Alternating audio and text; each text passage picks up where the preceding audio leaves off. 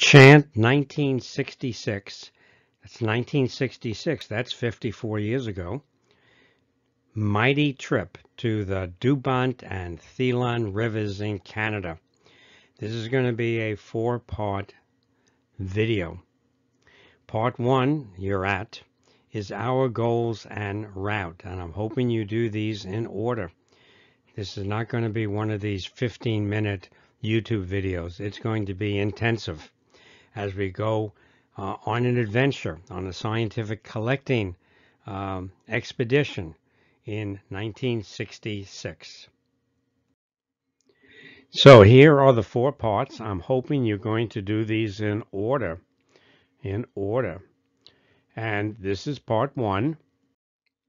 It's dedicated to all those who pursue science as a way of increasing our collective knowledge about the world and our place in it. And also to these 3 individuals, Dr. Donald Chant, Dr. James Chillcott, and Dr. Roger Hansell, who kept me alive during that summer of 1966, though not necessarily safe, on a canoe trip, a collecting canoe trip, through the Northwest Territories of Canada at that time. My intended audiences are wilderness canoers, Eskimo carving collectors, and that will be in part 4, Dubawnt River fans, Moffatt 1955 trip historians, and we'll talk a bit about that, field ecologists and mite experts, and my kids and grandkids. So this is part 1. I'm going to talk about my journal and my slides, the newspaper coverage of our trip, project history and the 4 people who went with on this trip, the route that we took, and then Tyrrell 1893, Moffatt 1955, went on this same route. Though we didn't go on the entire route, we went on part of that. And then the Dubawnt River, most beautiful on earth. One person said that. Is that true? The Thum 1966 canoe trip, and then the Jacobs Moffatt defense. So that's what I have planned for part 1. So let me give you an introduction. So I'm sitting here in my office trying to figure out an inspiration for my next YouTube video. And I look on my shelf and I see, oh, look, I still have my journal that I wrote in 1966. And the journal is Chant 1966 Expedition, log of the journey and field notes. And it was done with rapidograph pen, as you can see there. And the pages are coming out, and so what I did was I numbered the pages in July 9th. So since July 9th, and this is the end of August, I've been working on this video. So what can I put in the video besides the journal? Well, I was a photographer on this trip, and I had hundreds of slides, hundreds of wonderful slides, but various moves and downsizing, and then retiring and clearing out my office, and I find out that I only have 26 slides of this expedition. Well, I can do quite a bit with 26 slides and all the other resources I brought to bear on this 4-part video. So I hope you will enjoy it and get a lot out of it. So what were our goals? Why were we there? Well, we can look at some newspaper headlines. Sudden danger in vast, beautiful region. 4 scientists seek tiny mites in far north. Scientists overcome danger. 400-mile search for mites. Scientists' Canadian bug hunt becomes real outdoor adventure. Well, sounds exciting, right? And here are some of the headlines. The main article was in the Riverside Press Enterprise in December 4th, 1966. And I want to thank Ruth McCormick, the librarian, who went the extra mile to find the article. I had this article, at least the text part, in my scrapbook, but I didn't have the date. I knew it had come from the Press Enterprise, and the microfilms are at the Riverside City Library. She really worked hard to find the article. And the many others, many others, who responded to my futile attempt to try to see if the TV show, because this is actually advertising a television show on our trip, or copies of my slides still existed, and they don't apparently still exist. So the article starts by saying, on January 7th, 1967, television viewers will take an exciting canoe trip down the Dubawnt River of Canada's Northwest Territories, seeing dangers faced by 4 scientists who made the 400-mile journey last summer. Their quarry were tiny, insect-like predaceous mites for the University of California at Riverside's intensive search into biological control of citrus pests, including other mites which may be the prey of the northern cousins. And remember, this is the time when Rachel Carson had produced the Silent Spring against insecticides, and there was much interest and a lot of money being put into other ways of controlling agricultural pests. And so this was a cutting-edge subject. So for this video sequence, I subscribed to a newspaper archive online service and found all sorts of neat articles. In fact, I found this article that gave me a background in terms of what this grant was that I was on, and that was really new stuff. So this was published in 1965, and it tells me a little bit about the project that I was on. And Don Chant was awarded a 2-year grant from the National Science Foundation. It was given to the University of California at Riverside. Hereafter, I will call it UCR. And that grant, in terms of $2021, is about over $220,000. That was a good grant. And in the summer of 1960, he and his graduate student Roger Hansell, you meet Roger, made a 6-week collecting trip up the Alaskan Highway to Fairbanks, Alaska, collecting mites. The grant's second year would have the two UCR arthropod faculty taxonomists, those are people who name species, for 90 days hiking and canoeing over 800 miles of primitive country in northern Canada. And the article goes on to say this was a vast area that was unexplored by mite experts. They didn't know what was there, from Hudson Bay all the way to the Pacific. That's why he went first up through Alaska. And Don says that our route in 1966 will be along the Dubawnt River system from Wholdaia Lake, Northwest Territories, to Chesterfield Inlet on Hudson Bay, a distance of about 800 miles.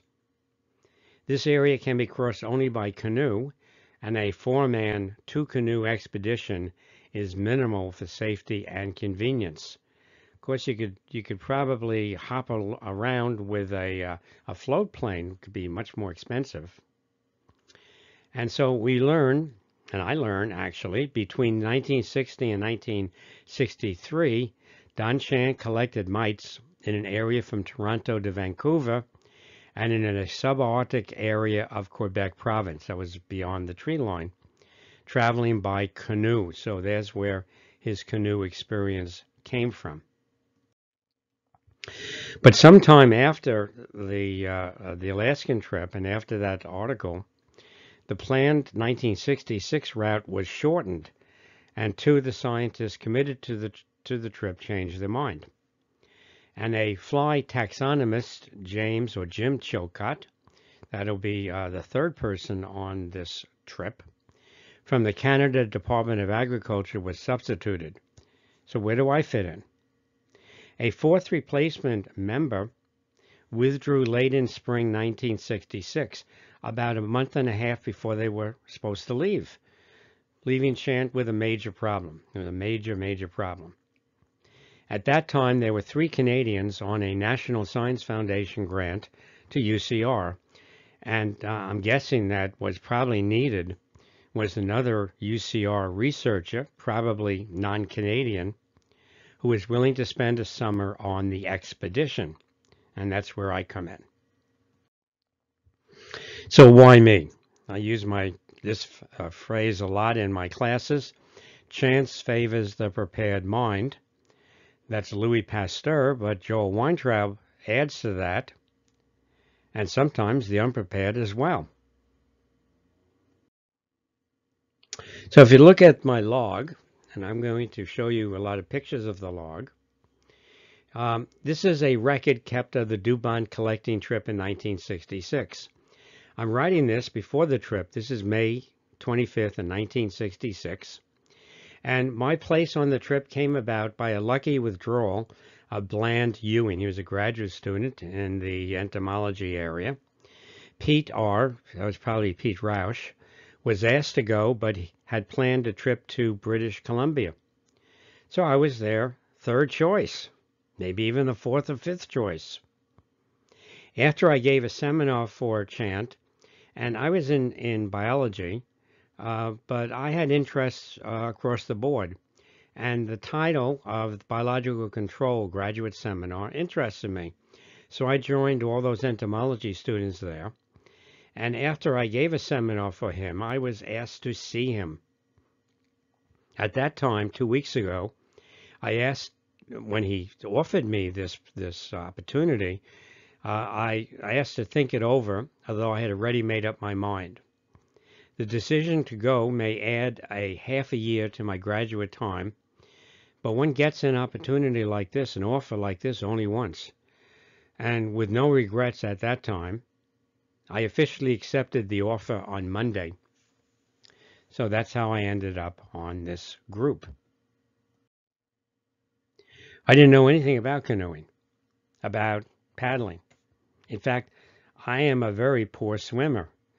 I can only dog paddle, basically. I don't think that's an Olympic sport. So the journal says on May 26 that Roger and I, after a late start, decided we would go canoeing. And the nearest lake, I guess, that had canoes to Riverside, California, was Jenks Lake. Not a very large lake. And even though canoeing is supposed to take no effort, etc., I worked at it. Even this is after I accepted this. Obviously, haven't learned yet to row easily. Oops. Gotta learn how to do these canoe lingo. I guess it's paddle to show you how raw I was in terms of this.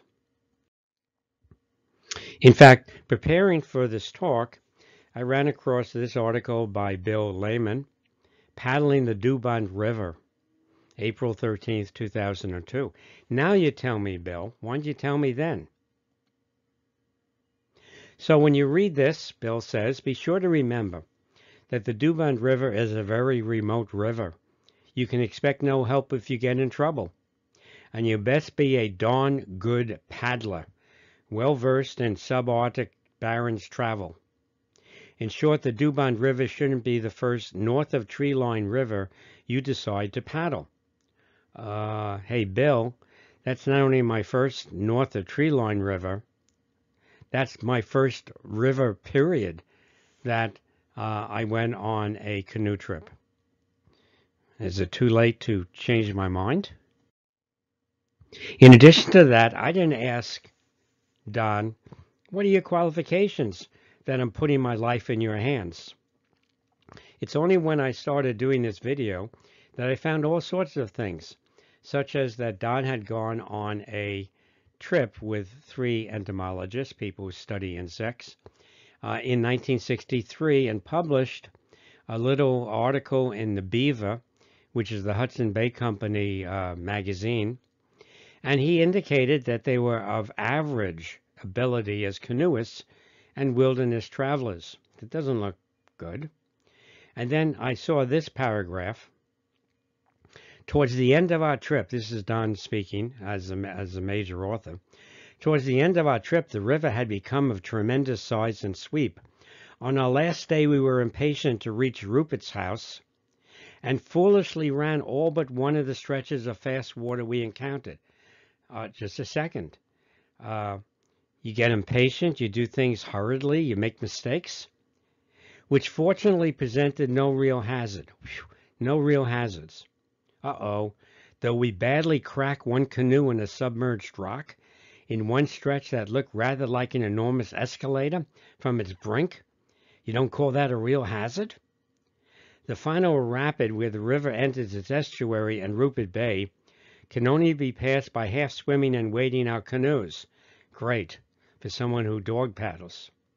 One of us lost his footing and was washed headfirst about 50 feet down a torrent, completely submerged and bumping painfully against every rock.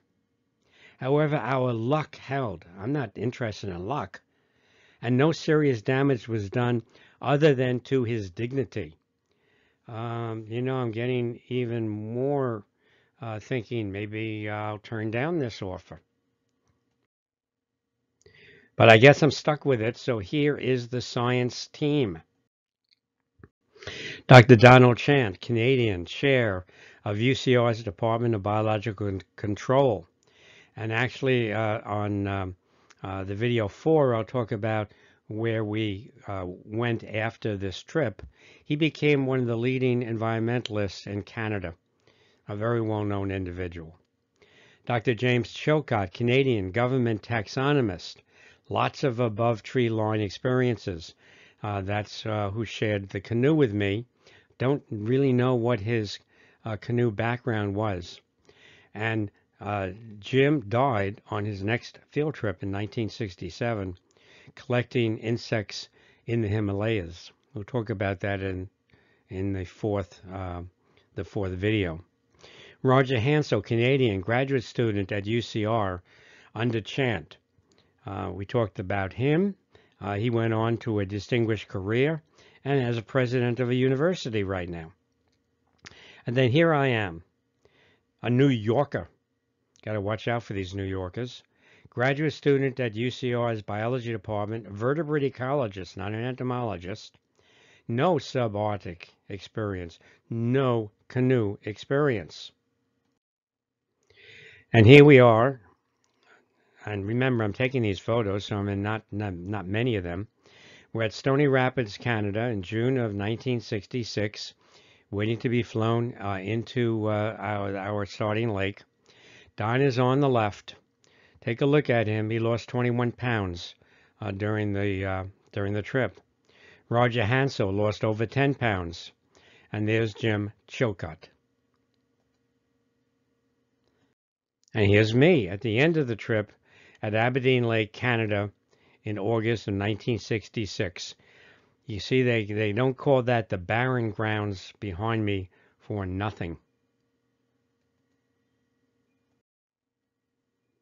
So I had to rethink what I was going to do. My rule of thumb has been never study anything smaller than your thumb. As a vertebrate ecologist, I didn't have to do that. But now I had a month and a half to get all my gear together and to come up with my own projects. So my journal is filled with ideas. Dr. Newell, one of the original grant people, gave me a project to collect water mites. And there are instructions I wrote down on in my journal, and that was done.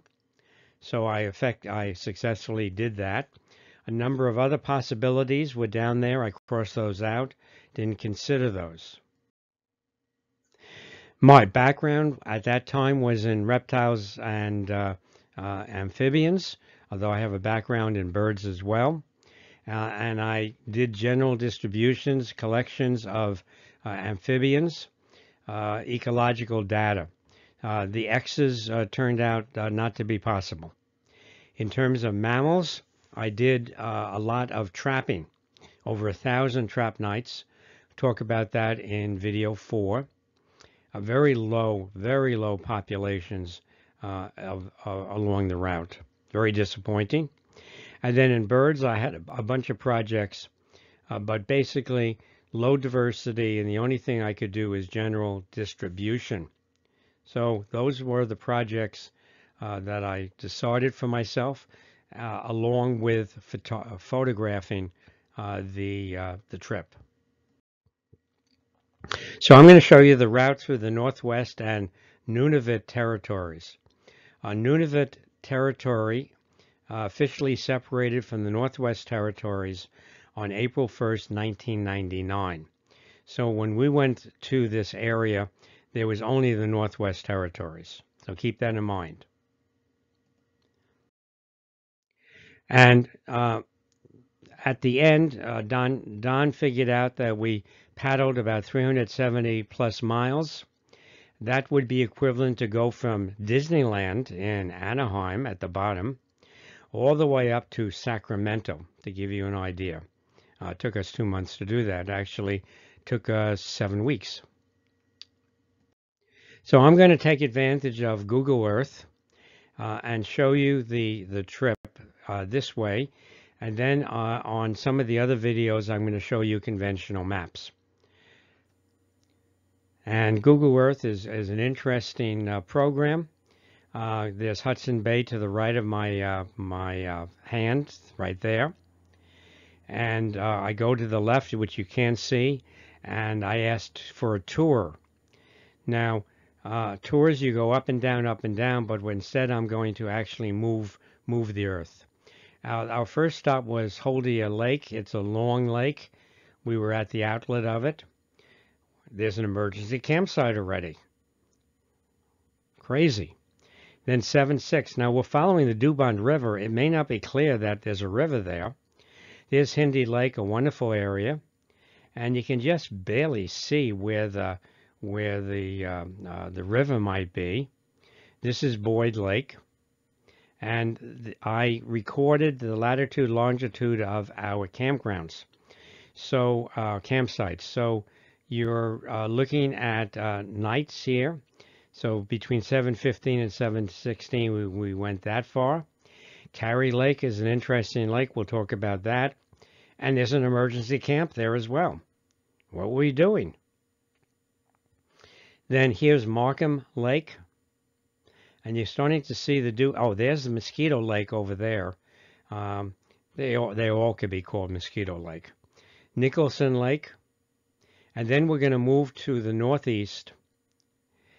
First, we're going to cross the line between the Northwest Territories.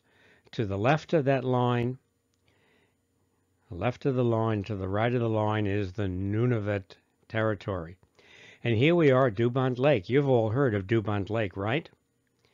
I read that it's the 16th largest lake, freshwater lake, that may be redundant, in North America.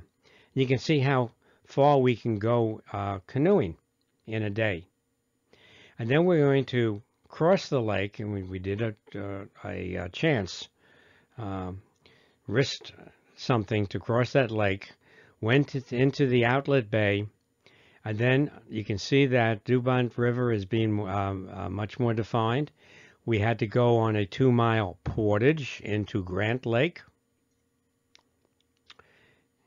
And then Grant Lake, we moved up from there. Current's getting stronger, and make quite a bit of mileage. And then we went into Wharton Lake. Little tricky to get out of this lake, and an early explorer spent 3 days trying to figure out how the Dubawnt River left it. It leaves it right about here. And then we're going to go in the inlet of Marjorie Lake. There's 2 ways of getting in there. There's a west channel and an east channel. We're going to be spending some time there because a previous expedition died on the inlet.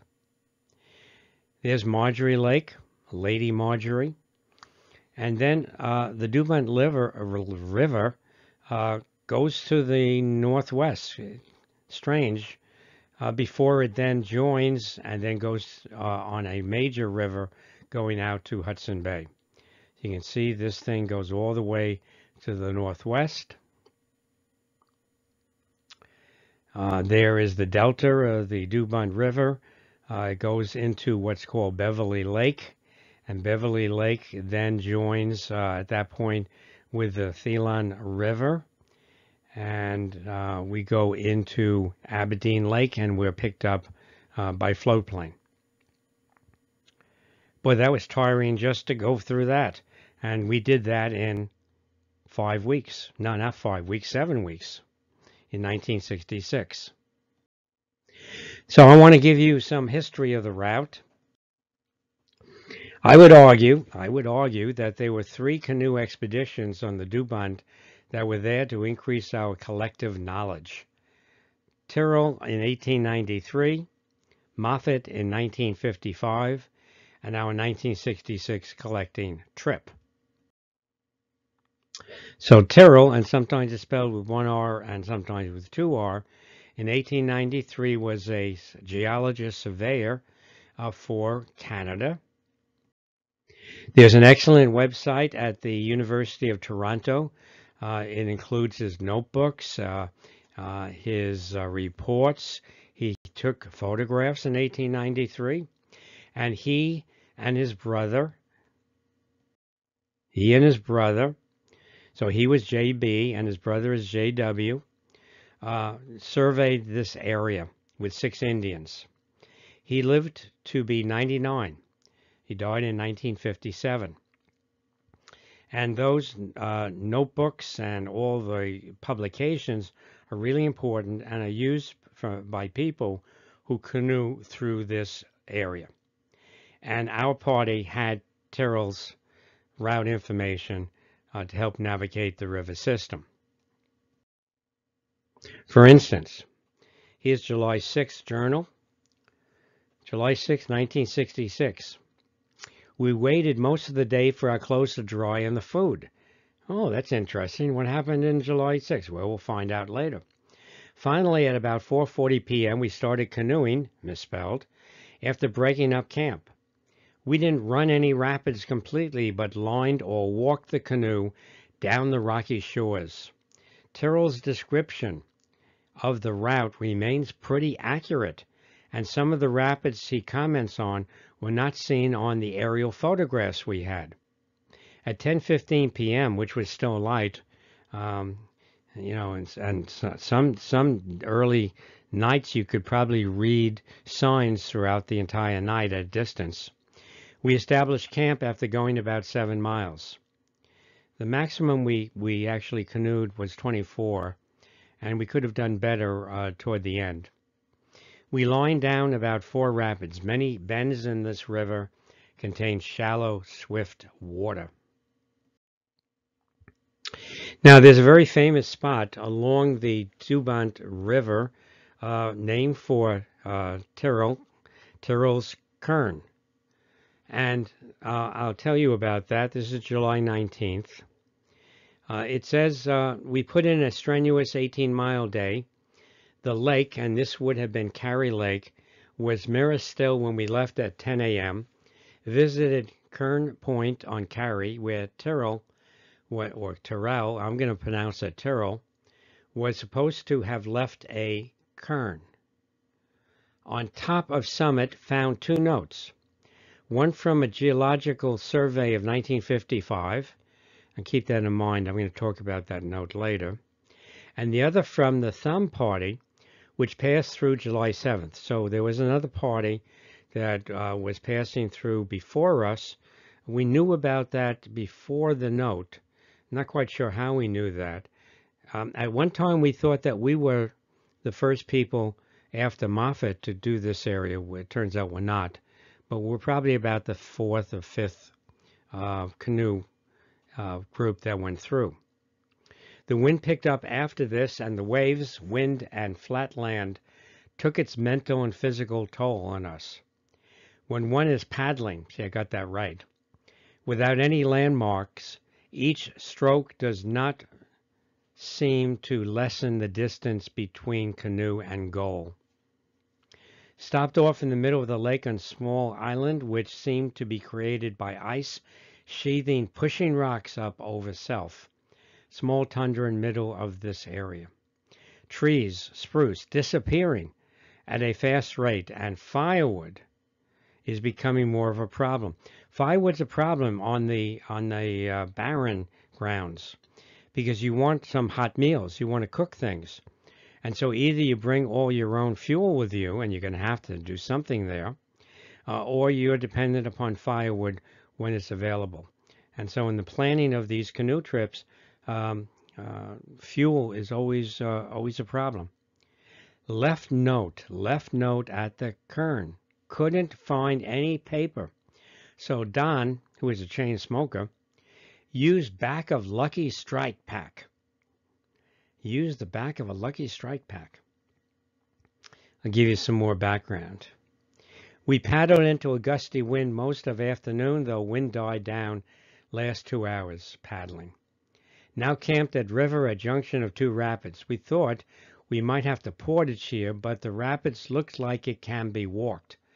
The next day we should be doing a lot of walking. Country is full of rocks with rare sites of actual bedrock. Saw one caribou the evening and had fine meal of caribou roast from the previous animal. During the trip, we shot 2 caribou to supplement our diet. Fish is not a good diet. Meat seems to be holding up. Had caribou stew for lunch instead of our daily stable of soup. Black flies here, so bad that Jim wore a head net, rare thing for him. So that 1955 survey party's note we found at the Cairn may have been the same one that the Moffatt party, which we'll discuss next, saw in 1955, and who indicated in Skip Pessel's journal, stopped at the side of Tyrrell's Cairn for lunch, but were disappointed to find only a note from a survey party this spring. They cheat with airplanes. Now, you can take that as a humorous statement or even sarcastic. I believe he meant that seriously. And you'll see why when we look at the Moffatt party that Skip was part of. And the Riverside Press Enterprise article indicates they interviewed Don, that he said Tyrrell's Cairn atop a glacier-deposited rock, that's why that big rock is there, at Carey Lake was rebuilt by the Chant Chillcott group. It will serve again as a beacon for the next party. My journal doesn't indicate that we spent time in reconstructing that. Brian Johnson self-published a book on top of a boulder where he had a whole bunch of these notes, and he published them. And so I contacted Brian. We had a very nice correspondence, and it turns out that the first note that he found was from the Thum party, and our Lucky Strike package is not there. That's really too bad. That would have been, I think, one of the highlight notes of that. But our note is not there on there. And these pictures are from Tyrrell. And there are probably, I don't know if that's his brother from the right, but remember there are 6 Indians there, and there's some really cute photographs that I can use in this talk. The next group I want to talk about is Moffatt in 1955. Art Moffatt was the organizer. He was the one in charge. Fred Skip Pessel was second in charge, and those two, we'll talk about those two. And then there were 4 other individuals. I think none of them were over 22 years of age, except for Art. On 14th September 1955, Art died of exposure to cold water, immersion, and freezing air temperatures on the Dubawnt River's inlet to Marjorie Lake. Others in the party of 6 canoeists could have also died that day. Major tragedy. The trip has been baked into the lore of wilderness canoeing. Why the expedition found themselves in their predicament has been debated ever since. And I will say that what happened to Art and his party 11 years before we went on that route, and we thought at one time that we were the next organized canoe party that did so, weighed on our minds during the planning and execution of our 1966 trip, and we made sure to get to our pickup point on August 31st with days to spare. And I want to weave the Moffatt expedition into my narrative of our own expedition. So to prepare to make this 4-part video, I re-looked at that tragedy. The last thing I read on it was in 1966 with the 1959 Sports Illustrated 2-part article based upon journals that his widow had shown Sports Illustrated. And my own journal has notes on a conversation with a bush pilot and his interactions with Art. So I have some other information about this. So not knowing much about it except what I knew in 1966, which was the stories you won't believe that went around. So I bought the books, looked at the websites, searched newspapers using a subscription service, and with all of those, I'll share information about the Moffatt expedition during this 4-part video. And I've come to some different conclusions than some of the people that I'm going to talk about. In my opinion, there are 2 separate but intertwined questions about the Moffatt tragedy. First, could the 14th September accident have been avoided? And second, Art originally planned to arrive at Baker Lake on 15th September. Why on the 14th were they at the inland of Marjorie Lake, 200 canoe miles from their destination? So what did Moffatt do? Why was he there? Quote, the purpose of their venture was to make a documentary film of canoe travel through a portion of the North American boreal forest and tundra zone, and to obtain a pictorial record of both the wildlife and any aboriginal peoples that they might encounter. Also, they planned to collect archaeological materials along their route. Now, people have analyzed the Moffatt expedition from a canoe point of view, but I'm an academic. And so my questions, which are not answerable right now, is if I were to have done this goal, I would have had, there are 2 people who did the photography, and that was Art and Skip. Art on the video on the camera, film camera, and Skip on a 35 millimeter. I would have had an archaeologist trained in archaeology. I would have had a geologist. I would have had a botanist, and I would have a zoologist to make up the 6. The only thing I know about the group is from what they were published, is what schools they graduated from. That to me is less important than their area of expertise. And in addition to that, I would have gone after a grant. Did he go after, let's say, a National Geographic grant?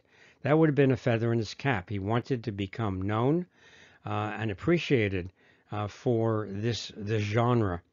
And I don't know whether he did that or not. He was a pretty independent individual. So let me suggest some things you might want to review. The Sports Illustrated articles in 1959. I bought these on an online auction site. Danger and Sacrifice, Man Against the Barren Grounds. And it's mainly from Journal, Art's Journal. He is buried up at Baker. And some people have suggested that Sports Illustrated biased things by not including information from the journal to make Art look more like a caricature. Two of the survivors have written books.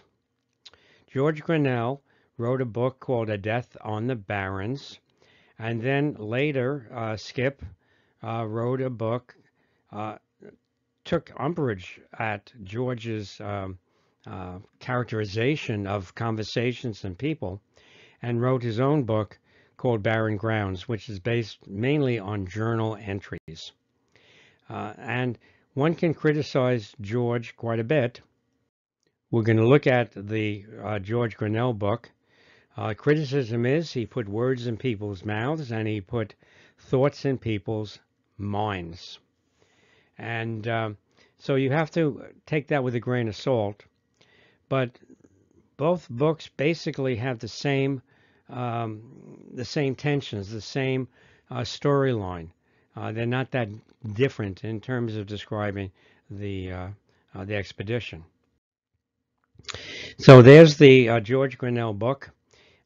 You can see most of what he wrote by Jennifer Kingsley's essays. Those are online.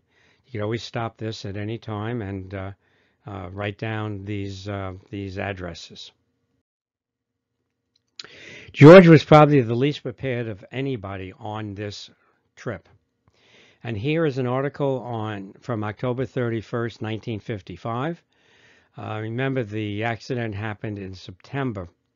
So this is relatively recent to the accident. And they interviewed him. And 18-year-old George Grinnell of New York City. There's another New Yorker. Isn't that interesting? You don't trust New Yorkers. One of the Dubawnt canoeists said most of them lacked proper equipment for northern travel. Their leather boots were continuously wet and their feet became cold, swollen, and numb. We seldom took our boots off to get our blood circulating, he said. Other mistakes. The youths wore the wrong type of glove. Grinnell himself made the trip wearing 2 left-handed gloves without liners. Head nets proved little protection against hordes of black flies. Should have been alerted to that. Food was a problem because their packs lacked variety. Misspelled. If you eat the same food every day, it begins to build up to the insecurity of the situation, Grinnell said. Grinnell was always psychoanalyzing situations and people. That's another thing that people didn't like about his book. But I'm going to have fun with this statement. You can see that he has really hyperbole in terms of his statements. And on page 36 of the book, he has this statement, that the Dubawnt River is the last Garden of Eden on earth. It is the most beautiful river on earth, uninhabited and very dangerous. Well, I can run with those statements. The Dubawnt River is very dangerous. I agree with George. This is an article from September 23rd.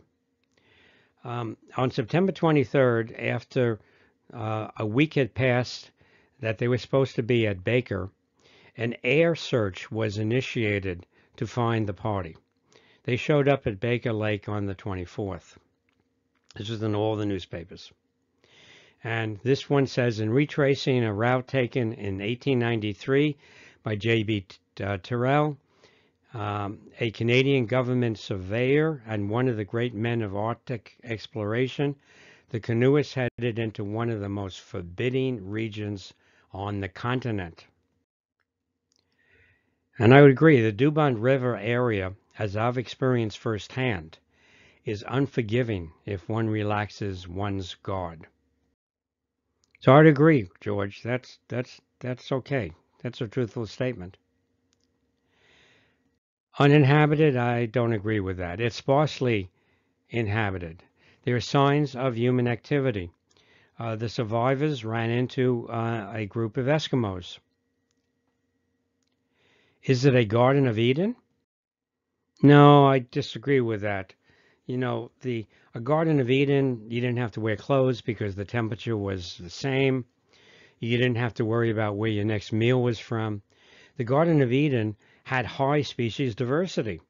It would be really a neat place to do biological work. That's not the Barren Grounds. In addition to that, I'm no religious scholar, but the Garden of Eden didn't really encourage knowledge, the search for knowledge. And that's what our expedition wanted to do. So we would have been kicked out of the Garden of Eden. I don't think it's a Garden of Eden. Is it the most beautiful river on earth? Well, I know something about rivers. You see, I was born on an island surrounded by rivers. So here's my family home. If you can see it, this is my home right there. And it's on the top of Manhattan Island. It has on the left side is the Hudson River. On the north is the Harlem River. So I know rivers. Hey, look, I know rivers. And in fact, I can show you right there that I'm fishing here as a 14-year-old. And that's one of my skills that I brought to the expedition. That Don and I were the fishermen in that. So that was one of my skills. In addition to that, I had done research on rivers. I'm a bona fide scientist researching rivers, like the Harlem River. So every day in 1954, I was 12 years old, I would go down, find these empty whiskey bottles, which was easy to find, and put notes in the bottle and throw them into the river. And so one of the notes finally was returned to me. I was really excited. So here's the original note. This bottle was sent out on December 3rd, 1954, off Manhattan Island at 4:30. See how detailed I was, that I filled out everything except for the 3 and 4:30. And I got back a message. I was really excited. So this was something like 5 or 6 months later. He says, "Hello, Joel. I'm afraid your little note didn't get very far. I found it July 10th in the Hudson River at 247th Street, off Riverdale." Now, you have to understand, I threw the note in the river at 200th Street, and it went 2 miles upstream. Why not throw it off the Staten Island ferry next time? Little New York humor there. Maybe on second thought, maybe the Hudson River where I live wasn't a river, but a tidal estuary. But I have been on some really spectacular rivers, like the Amazon River in 2010. How does the Amazons compare to the Dubawnt River? August 15th. After checking the traps and getting no animals, and looking at the Eskimo camp, or at least the ring, I went back to sleep. We eventually left about 10:30, rather late for us. The day was all right, except for a very, very rough trip before Wharton Lake. We had to portage about 250 yards and avoid 3 chutes, and then walk and thread our way through about 2 miles of boulders and shallows. The river did not even look like a river, just a rocky plain. We took some chances and ended up usually okay, but often high on a shallow rock shelf. Took chances. I guess to be human is to take chances. And when we talk about Eskimo camps, we're talking about these sorts of archaeological remains. Or this one on August 22nd, when we left the Dubawnt River. Passed through the Dubawnt Delta, mainly a gravel pit. Now we are on the Thelon system, and there's abundant firewood around. So I don't think, George, that this is the most beautiful river on earth. And, if you keep making statements like that, your credibility of the book can't be believed. Let's look at Skip's book, Barren Grounds. And he published that in 2014. If you want an overview, he has a commentary article in the second reference, and there's more information on the third reference. You don't have to buy the book. And then Alan Kesselheim has a good article in the Men's Journal, and I thank Alan. We had a brief correspondence. And this is Skip's overview, and I think this is realistic. The tragedy of September 14th, when Art Moffatt died, occurred, in my opinion, because Art and I tried to concurrently accomplish two mutually exclusive objectives: canoe travel and documentary filming of that journey. The demands of these opposing goals delayed and distracted our commitment to river miles. Art and I remained tragically stubborn in our commitment to filming the journey, even in the face of serious and obvious deterioration of the weather. We succumbed to the romantic notion that we could retrace Tyrrell's epic journey in his image, with hunting-supported food supply, with traditional minimalistic equipment, without local guides, and at the same time make a movie of it all. The Thum party preceded us. They were a group of students basically from Princeton. The only reason you'll see them mainly is that there is a newspaper article on the Indianapolis News, and then a person by the name of Charlie Maller tracked them down in 2005. That was something like 40 years afterwards, because he thought that they were the first ones to travel the Dubawnt River after Moffatt. And he tried to get them, I would think, to make these kind of inflammatory statements. Even the name, Down at Dead Men's River, gives you an indication, of what you would expect. I found this to be very smug and self-congratulatory, and I wouldn't have even included this, but the Thum party came before us, and there is some information about how they saw the country and how we saw the country. Things changed dramatically, very quickly. So, for instance, Charlie says, I tracked down the first men to travel the length of the Dubawnt after Moffatt's group. Moffatt's misspelled. You mean, Charlie, besides any indigenous people, trappers, prospectors, survey crews by plane? Or, and actually I found two groups, one in 1961 and one in 1965, that looks like they completed I'm assuming they completed this route. So they weren't the first. They weren't the second. They even weren't, they might have been the third organized canoe party that went through that area. And then we have Allan Jacobs. I think he published this in about 2015. Published it after Skip's book. And he wanted to defend Art Moffatt at basically all costs.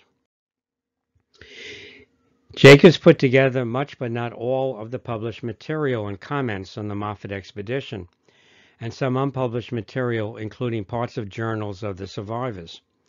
He felt strongly that Moffatt had been defamed and challenged the charges made against Art in the expedition. He tried to challenge every charge made. You may have to go online to search where the appendices are for that essay I just showed you. And there certainly have been many gratuitous statements made about the Moffatt expedition. But Jacobs' narrative is a different sort of narrative. Jacobs says, what did Moffatt do? It was to complete the central segment of the Tyrrell trip of 1893. Filming the experience was a secondary goal. Does any rational person believe the party knowingly risked lives in order to film? In other words, it went slow? Yes, Allan? As a rational human being and one who felt he risked his life on the Dubawnt to increase our scientific knowledge, I believe Art and Skip knowingly risked their lives in pursuit of filming. The other four in the group, probably not.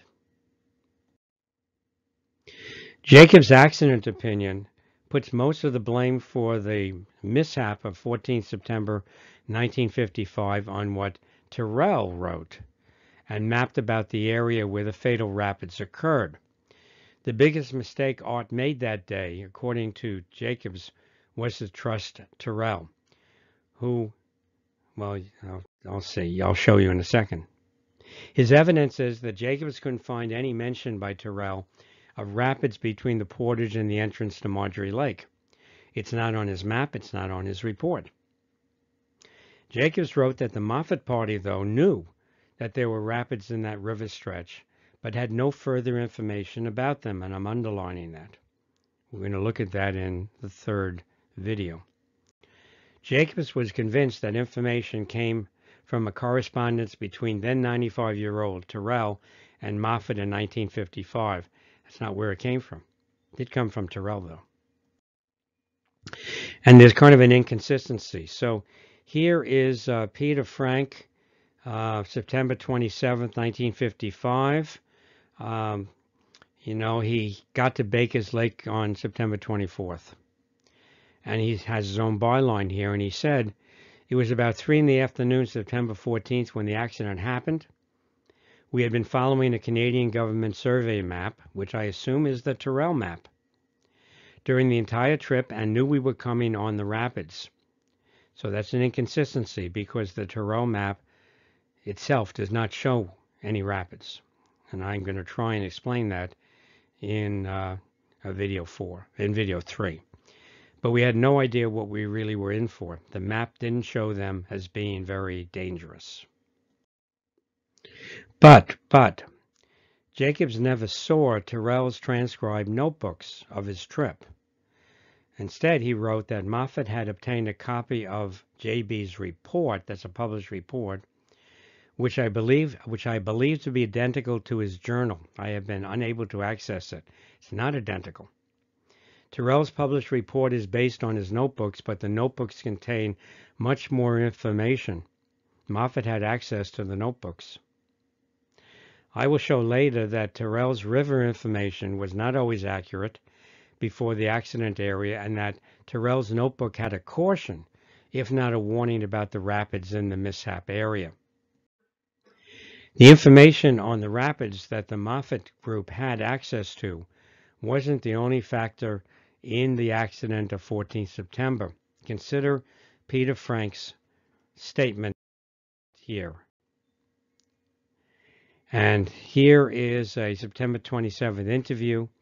And Frank said upon his arrival from Baker Lake, 420 miles northwest of Churchill, they believed the tragedy occurred because of, quote, our hurry to get out of the country before winter set in. In our haste, we failed to look over each rapid, he said. I don't know if Jacobs saw that news article, but his response based on the Tyrrell information he had probably would have been that just because they were hurrying didn't mean they were taking unnecessary chances.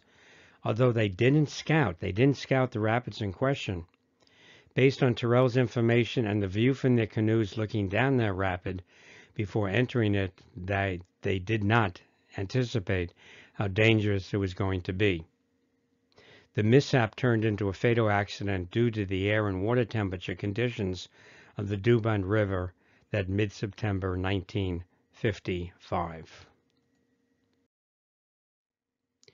So in part 3 of this trip video, when we approached the inlet of Marjorie Lake, where the accident occurred, I'll go into detail about the area, the canoeing choices. We went up a channel that Moffatt didn't go up, and show you the information on this area in Tyrrell's notebook for August 23rd and 24th, 1893. So that is part 1 of a 4-part autobiography, adventure, scientific expedition to the Northwest.